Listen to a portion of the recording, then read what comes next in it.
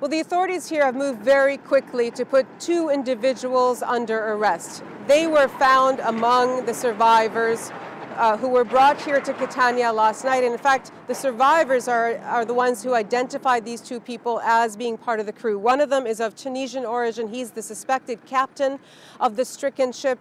He has been charged with reckless multiple homicide. Now, moving this quickly, obviously, is trying to send some kind of message that this kind of behavior will not be tolerated.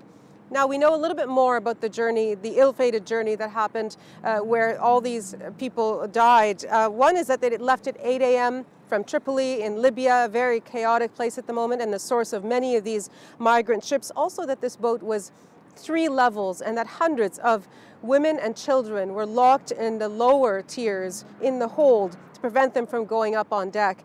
That is the reason so many ended up dying at sea, because they when the boat was stricken, they could not get out, and so they sank or they drowned with it.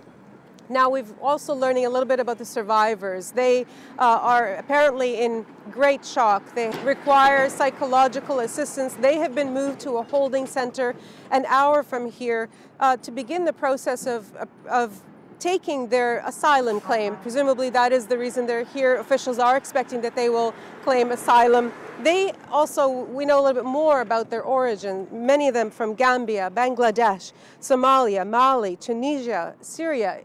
That list really gives you a sense of the kind of desperation they were fleeing, and certainly one would imagine that one would not take the kind of risk that they have taken to get here without having something like that to escape. Nahlah, CBC News in Catania, Italy.